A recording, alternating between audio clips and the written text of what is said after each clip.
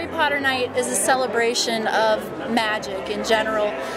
We have a lot of different things, as you might be able to see behind me, that we have a bunch of different classes. It celebrates academia, it celebrates reading, and a coming together of people, really. I'm a part of the Children's Literature Center.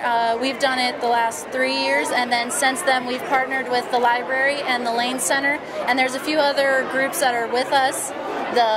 A couple sports team, the lacrosse team, and women's basketball have helped, and then just various groups around campus have helped to volunteer for the night. So we have the sorting as soon as they came in, and then they get their class schedule. And so while they're waiting for their classes to begin, we have themed snacks. They can get their wands, they can get face painting based on different things from the books, and then they have their classes. So there's potions, charms with a magician, Care Magical Creatures class with various animals, and owls and toads and snakes, and so we try to get a little bit of everything from the book involved in the night.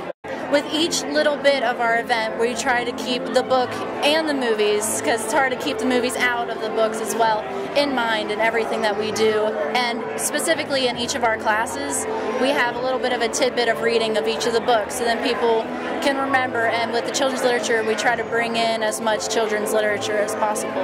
And when it comes to the actual night, you remember why you put in all that effort, because of the faces that you see on the kids. As soon as they walk in, the magic, the light in their eyes, it makes it all worth it.